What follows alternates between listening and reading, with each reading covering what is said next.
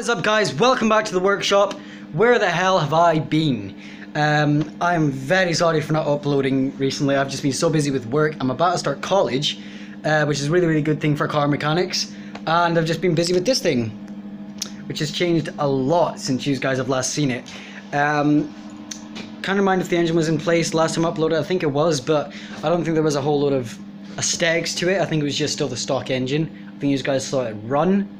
I think that's about it that you guys saw. So let me give you guys a quick walk around and a quick hear and see of the engine. Well, a quick listen to the engine, a quick sneak peek of it moving. As you guys can see, this thing has changed quite a lot. I've actually got the seat belts, little things first. Seat belts actually, well, that one's still welded in because it actually works, but I've got those two at the bottom there for my legs screwed in because it didn't really hold on properly. Well, hold on, not held on, hold on properly. As you can see, I've got this bit here at the front. It's not welded in properly yet. As you can see, I did try to weld it in, but this stuff is really awkward to work with. It's like, it is aluminum, or aluminium, as I'm supposed to say, because I'm Scottish, but I prefer to say aluminum, not aluminum. Yeah, it is aluminum. And it's just really awkward because it has this like really weird outer coating that you can like grind away and bring out the actual color of it and the nice shine from it, but it does take a while to get that off, so it is really awkward to work with. You see, I've just gotten all the rust off of this, and I've just filled up some holes that were here. Still got to grind them down, but this side here hasn't changed a bit. The only parts that have changed is the front, the other side, and the back, which I will show you. Here's the side that has changed dramatically. As you can see here, I've got this little thing running from here all the way to there. Sorry. And I've welded in some of this door. It's not all completely welded. So you can get up here. The welds are really snotty and horrible if my camera will focus.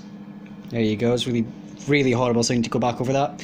But that is just, again, because of this stuff is really awkward to work with, and quite annoying at sometimes, but I work past it. So there's still all this to weld up, and then there's that bottom bit there to weld up, so I have to take off the wheel for that. And yeah, I'm gonna have another little panel here as well that's gonna have a little slit in it, maybe just for another little window. That is gonna be a window there. There is gonna be that Perspex glass. It's like plastic, but it's see-through, so it's a lot stronger and less brittle than glass, but it is really wobbly and really flexible, so I'm gonna have to put some supports in to stop it from doing that. The side that has changed the most, the engine. Yes, I have a battery compartment here that I've literally just finished welding up. It's really sketchy, and so is the wiring, so I'm thinking about calling this the sketch rod or the kart rod or something like that. You guys can come up with a name in the comments below, because I am at a loss for names. I can't figure out a name for this, but I just made this. This was actually meant to be for my e-brake for drifting, but I think I'm just gonna bolt it down onto the because there's going to be a whole panel at the bottom here, so I think I might just bolt it down to there, and I can use my left just to bring it up a bit. And the biggest change here, well, second biggest change, is it can actually move, so it's connected to the sprocket, and there is a clutch there as well, so that's really good. And the biggest change of all is my custom made, handmade by me, exhaust. It's insane. This is such a nice exhaust with the carbon. Ow, it's still hot. Carbon fiber exhaust is amazing. It looks so cool with the blue and the purple on it. And then I've literally just finished welding up those bits there just to hold it on. And here the exhaust manifold, well, the exhaust port. As you can see, I've just stuck a bunch of washers there and bolted it down super tight. I've changed out the spark plug from stock one to a little bit of a more efficient one, because the one that comes stock with it isn't very efficient, especially for this time of the year. I do still have it, so when it comes to winter time, I'll put that one in so it can run a bit better in the winter time. Air filter is still the same. I'm going to be changing this a lot because I think I'm still going to go with a EDF motor, electric ducted fan motor, and I have a forced air intake so I can get just a little bit more power out of this, but still the same intake, still the same carburetor, so I'm going to be changing these out at some point once I get the money for it. I'm thinking about either just putting a ram air intake or just the EDF thing, which is a lot more complicated, and I'll have to have a pipe going from here all the way to the front, which will be really, really complicated, but super damn cool, and will give this thing a massive boost in torque and horsepower. I haven't bypassed the governor on this, if you guys are wondering as well. I'm just going to keep the governor as it is because I don't want the engine to blow up. I've adjusted the idle needle, so when I just give it a little bit of throttle, the clutch will engage and there will be no struggle for the clutch at all, and it won't overheat and burn out. The wiring is completely done, so it's electric start now. And obviously I've got new fuel in it, so I've taken this bit off because I'm thinking about maybe putting a pulley here, and then I don't know, I'll see how much pulley turbochargers are in case I don't want to do either of those things, like have pipes going up there or having the ram air intake. I think I might just leave that off just in case, as a plan C really, if I can afford a pulley turbocharger. Wondering where I actually got the muffler from? Funnily enough, eBay. Everything that I've bought for this project has been on eBay. This isn't sponsored as well, but you can find so much on eBay. If I can build this from just eBay listings and eBay stuff at the right time, anyone can. I mean, this is literally the world's first ever, and I mean the whole world, the world's first ever go-kart that is actually going to look like a real hot rod or a real car. And it's like a kit, it basically is a kit car, but it's not road legal. Well, not yet. This wasn't cheap. I spent, if you're sitting down, good. If you're standing up, I'd rather you take a seat so you don't collapse on how much I've actually spent on this thing. I have spent up to close to £4,000 on this, and I'm not rich. I'm not rich at all. I work my ass off every day. So instead of buying an actual car, I do this. What I've done is I have guided the brake cable and brake outer thing from the brake caliper all the way down to the pedal, so it's not going to be in the way of anything, in the way of my feet. I'm going to do something like that for the throttle cable eventually. I just need a longer throttle cable because that's actually a motorbike brake cable, so I'm going to buy a throttle cable that's actually going to work for that. Enough jibber jabber, let's hear it run. So you guys can hear it properly. I'm actually going to take the chain off so I can just rev it up a bit and you guys can hear how awesome it sounds. And there's no backfire problem anymore. I sorted that out with the engine. I took it apart, changed the cam gear about just 1 degree over because it was just slightly out and there was flames coming out, so I've sorted that out. There's still a bit of a pop, but that's nothing really. That's just the pressure escaping quickly, so that's really nothing important.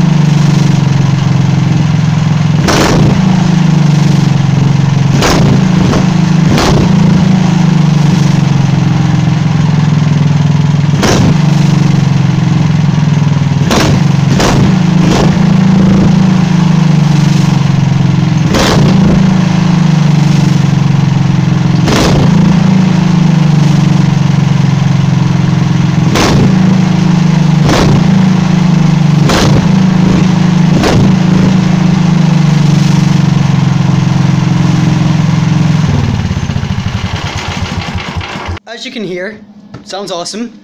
The governor, obviously, it governs the fuel and the speed and whatever, so it doesn't over rev, which is a big pain in my ass because it could sound so much better with higher RPM, but as soon as it hits that RPM, it just stays there and it doesn't push past and it doesn't keep that sound going, which is annoying. But I don't really want to risk blowing up the engine because it was quite an expensive engine, so I'm just gonna have to live with it. Positive of having a garage with a thing that brakes is you can floor it and then brake.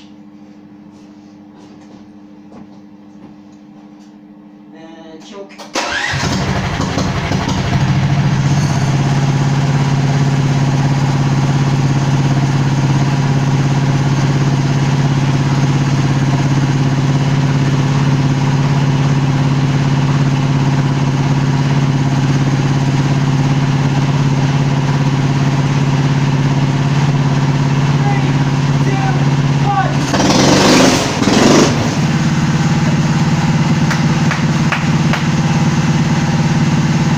obviously, one of the problems I have here with mounting the engine and having this here is that when I accelerate, obviously there's a lot of vibrations coming from here, which is kind of annoying, and it does kind of scare you whenever you accelerate.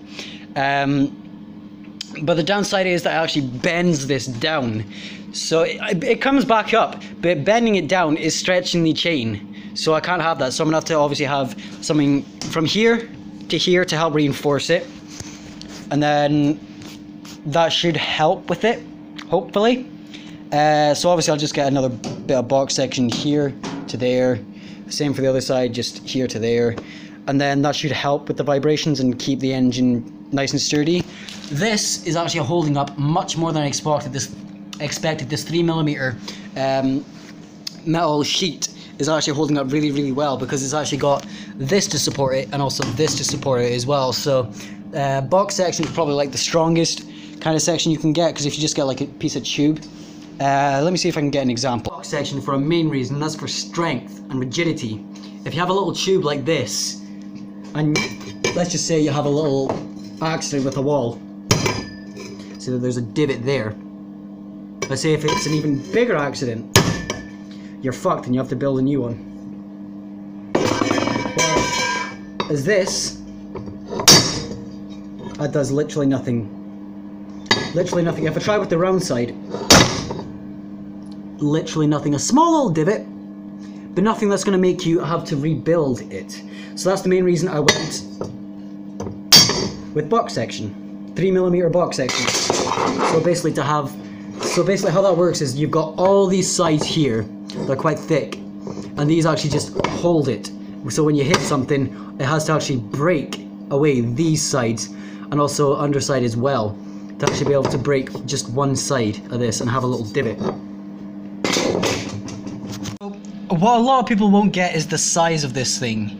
I know it'll look quite small on camera, but I'm 5'8". I'm like average height for a 17-year-old boy. I'm 5'8". And here's a photo of me standing next to it. The top of the thing just comes up to like the middle of my rib cage, almost, kind of. I'm kind of forgetting about that. But no, it is really, really big, so I'm just glad that I had this space here. Alright guys, that is it. I'm sorry it's a short video, but again, I've got a lot of work to be doing, work-wise, college-wise, and this thing-wise. I will get another video up at some point, because I do have a week off. I do have some new RCs to video, so I'll do that next week at some point once I get parts for one of them. And yeah, I'm sorry I haven't been around very much, you know. I can't apologise enough, but I do appreciate the guys who stay. I do really appreciate that, so thank you very much. And please don't forget to like, subscribe, and share with your friends, and I'll see you guys in the next video. See ya!